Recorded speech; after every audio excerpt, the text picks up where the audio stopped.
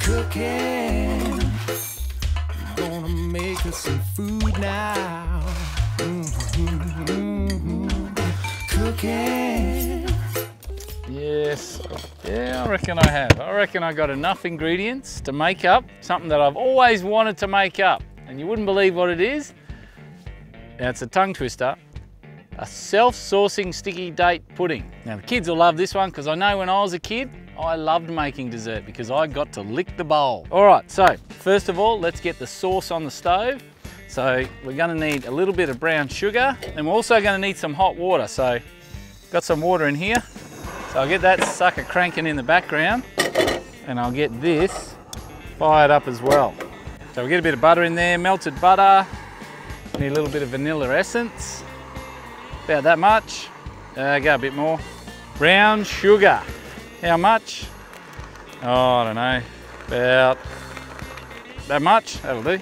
And some cream. Let's put about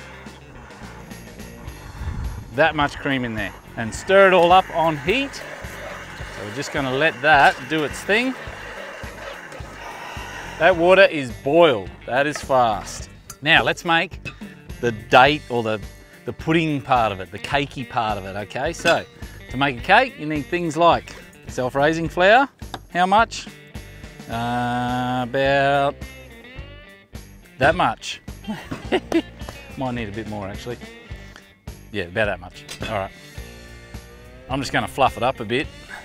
So then, you know, it sort of aerates the flour, you know, like you use a sieve, you know, sort of get the lumps and crap out of it.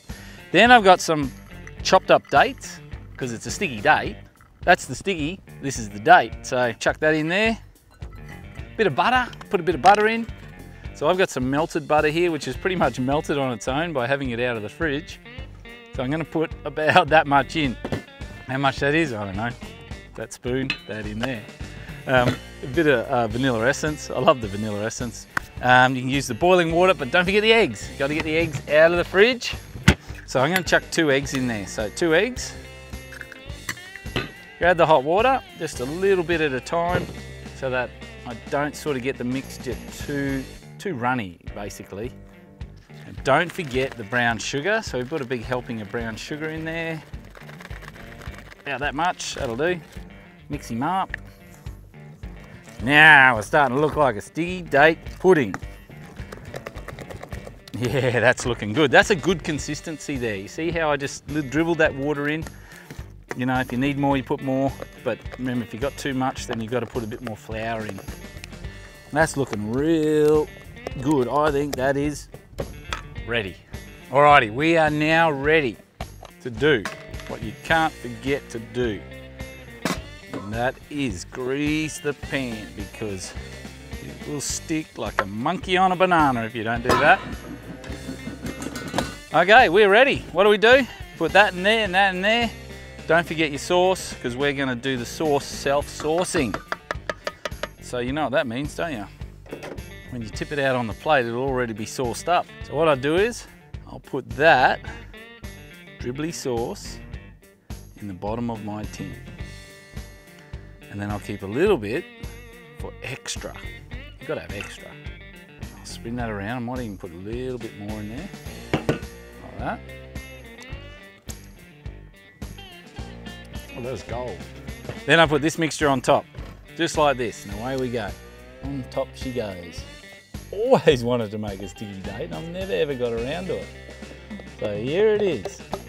Remembering, it all expands, so you need a little bit of room.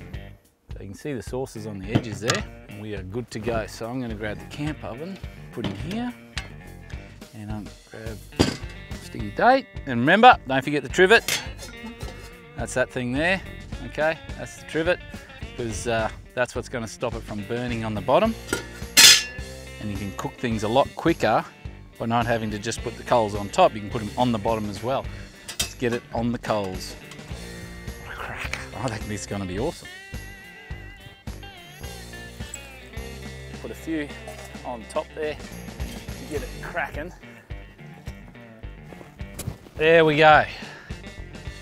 Half of the 40, and remember to check it.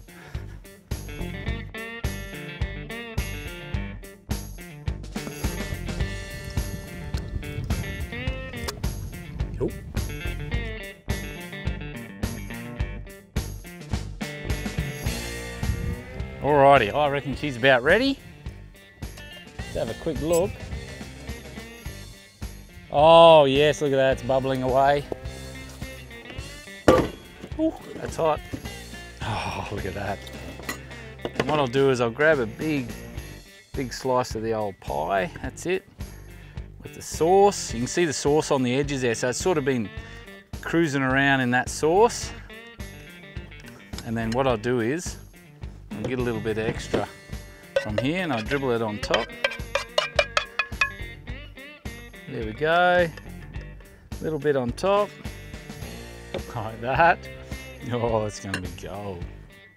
Pour a little bit of cream over the top. And that, my friend, is a sticky date pudding. Absolutely awesome. And let's see what it tastes like. So this one's a little bit well done. You can probably pull it off a bit quicker than that. I'll let it go a bit longer. Oh. So that creamy sauce, or that sauce that sat around the edges, it sort of caramelizes. And the longer you leave it, it sort of becomes like sort of toffee. And it just melts into the edges and gives it a crispy edge. He's better self-saucing. And there you go. Sticky date pudding in the bush. I don't know where the boys are, but I don't care. I reckon there's just enough here for me.